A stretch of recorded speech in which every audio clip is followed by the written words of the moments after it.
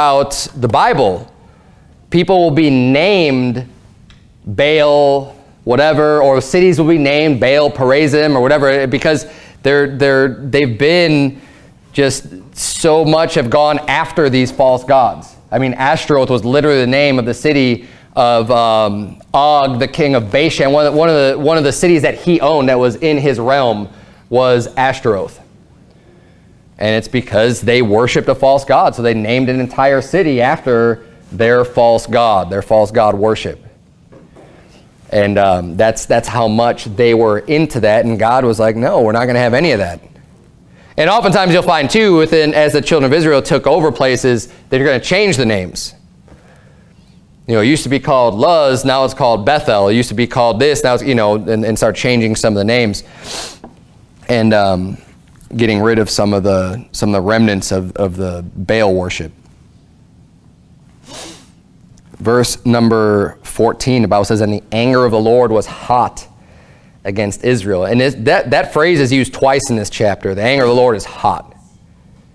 That means God's really angry. I mean, you think of, you know, someone getting angry and their face getting all red, right? You get hot, you start to sweat a little bit when you get really angry.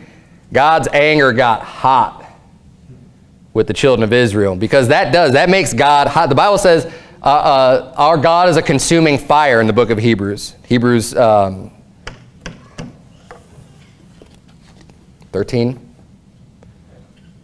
I forget the reference now already. You come up here and preach, and you'll see what I'm talking about. I know it's already happened on Christmas or New Year's Eve with a couple of you. It's not as easy as it looks. The Bible says our Lord is a consuming fire. And the Bible also says that God is a jealous God. Jealous because he doesn't want the people worshiping anyone else but him. And it makes sense. I mean, think about here. It says they bowed down to them. Just imagine what it must be like for God, the creator. Created, I mean, everything that you see, the amount of complexity that's in life itself. That everything that's wrapped into, you think of, and this is why the Bible says that the fool hath said in his heart there is no God. When you look at how complicated everything is that exists in this world, I mean, I was just explaining to my kids the other day about, you know, because they were talking about, it was real foggy, right? So just kind of explain how, you know, there's water molecules in the air, and they already know a lot of this stuff. We were talking about it, and I explained to them how, you know, God built in his own filtration system. Through you know, water goes up in the clouds, it comes down in rain, it travels, it picks up minerals, goes into the seas, it evaporates, it goes back up in the air, and through this whole process, any contamination and things that are